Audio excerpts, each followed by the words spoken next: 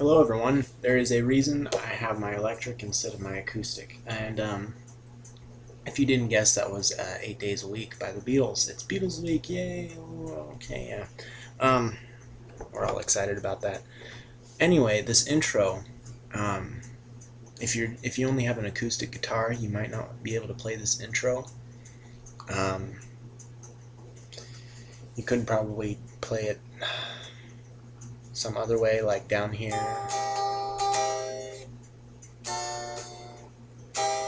Up a whole step, up another whole step and a half, or something like that. It might not sound the greatest though. If you can't play it, my best bet, or my best suggestion would be just ignore it. Just axe the whole intro and just start out with "Ooh, I Need Your Lovin'." So let's get right into this here. After I'm done with this intro, I'll switch to my acoustic so maybe you can hear a little better and get a little better sound. So let's see here. Gotta get in pretty close here on this one. Now, this intro starts out with a D add 9, which basically you're up here on the 10th fret, and it's kind of like an F down here, except it's all the way up here on the 10th fret. So high E is going to be open. You're going to put your index on the 10th fret of the B, your middle finger on the 11th fret of the G, and then your ring finger on the 12th of the D. And you're not going to play the low E or the A. So that's a little 4-beat thing. 1, 2, 4. Then you're going to go to an E. You just slide it up a whole step. So your index is going to be on this 12th fret, and then add these two after it. And then we're going to go to a G6 chord, and you basically you slide it up again, and that's let me check here. Yep, that's all the way up here on the 15th fret. So you slide it up like this is an E, so this would be an F, and then up another whole step, G. So your index is going to be on the B string on the 15th fret, 16th fret with the middle finger, and then 17th with your ring finger on the D string, and then back down to this D that we started out with. That's the intro.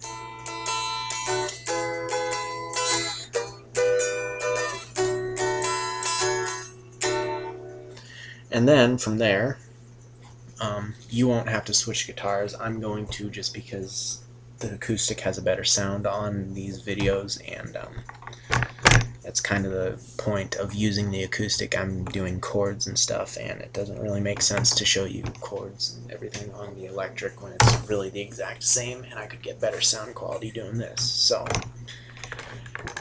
okay, after that little intro is done, it starts out with "Ooh, I Need Your Love, Babe." And yes, I do, don't you know? So, that ooh, when you say ooh, D chord. Middle finger on the 2nd fret of the E, ring finger on the 3rd fret of the B, and then index on the 2nd fret of the G. Ooh, I need your love, babe. When you say love, you're going to switch to an E7. The way it's played in the song is a normal E chord, first index finger on the 1st fret of the G, ring finger on the 2nd fret of the D, and then middle finger on the 2nd fret of the A. That's your normal E, but then we're also going to put this pinky finger on the 3rd fret of the B and give it that little twang. Now you can also do an E7 by removing your ring finger, so it's only first index on 1st fret of the G and middle on the middle finger on the second fret of the A. It's the same sound. That's just a higher sound. So you can do it either way.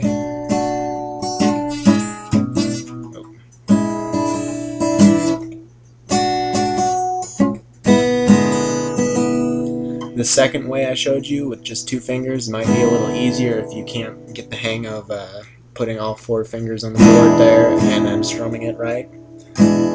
But it's all up to you. So, but it's D, that E7. Then guess you know it's true. Guess G, you know it's true. Back to your D chord, and then it repeats. I hope you need my love, babe, just like I need you. And then that's your first verse. You're done with your first verse. Woo! All right. Then we get to the chorus, and that starts out with "Hold me, love me, please." "Hold me, love me" is B minor. "Hold me, love me" is G. But what I like to do with this is, instead of playing your open G, I like to do a G bar chord. Hold me, love me, hold me, love me. That way you have more control over it and get a little more rhythm in there and make it sound a little cooler. And it might make it a little more interesting for the crowd or whoever you're playing this for. So, hold me, love me, hold me, back down to E. Love me, I ain't, back to a D. I ain't got nothing but love, babe. Back to a G7. Love, babe. G days a week, a D. G days a D. Then you go right back to the verse. And that's how it goes with every single verse and every single chorus. They're all the same, except for on the last chorus, you just go 8 days a week. 8 days a week. G, G, G, D. And then you do the intro again for the outro, which is way up here, so I won't show you that again. You just rewind it if you really want to. But outro, and that's the end of the song. But there is one other part. There is the middle, as this book refers to it, and that's the 8 days a week. And that starts out on A. A, as you might know, is there's just the second fret on the B, G, and D strings. 8 days a week. B minor, I love you.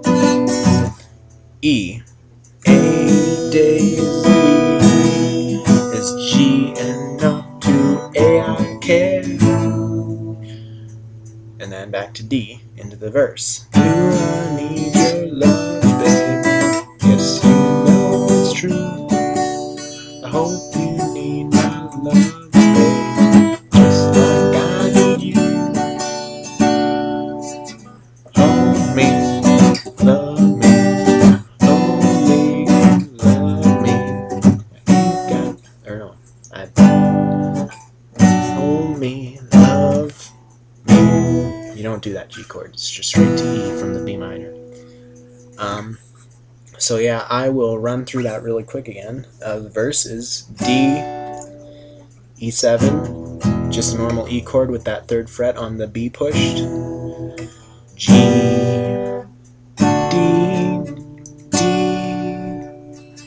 E7 again, E7, G, D, chorus, hold me, B minor, me, G, me, B minor, me, E, me, D, nothing but love, girl, G, 8 days a D,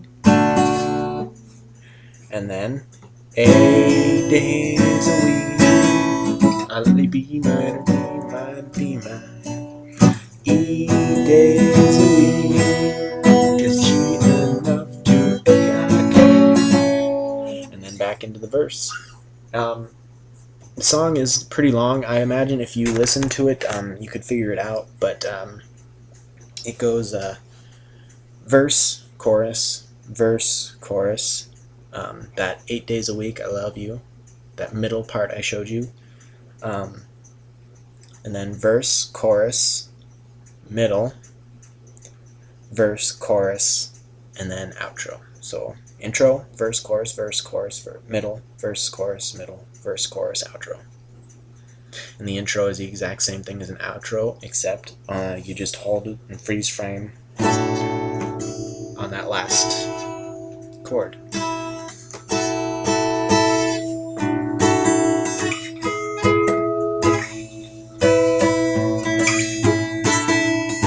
It's really hard to do on acoustic without a cutout, but I think you get the idea. It's a fun song to play if you can get the hang of all the chords and everything, and I'm sure it's a very good song. It's a classic, of course. Who can deny that classic Beatles is bad music? You just can't. But if you like the videos, if you want more, if you want to make a suggestion for a song after I'm done with Beatles Week, woo! Let me know. Send me a message, comment on this video, drop me a line, find me, send me a letter, punch me in the face, whatever you gotta do, get my attention. I will certainly get back to you, and I will probably be able to do whatever song you want. Most likely I will just do chords for now. If there are any solos to the song, I will make a second video about that part. I plan on doing that for the rest of these videos. If there's any like electric guitar parts or riffs that need to be learned, like for I'm Looking Through You, there's a few parts, and just random things like that. And yeah, that's about all I got to say. Subscribe, comment, like, whatever you want to do. I'll see you for the next Beatles Week Woo video.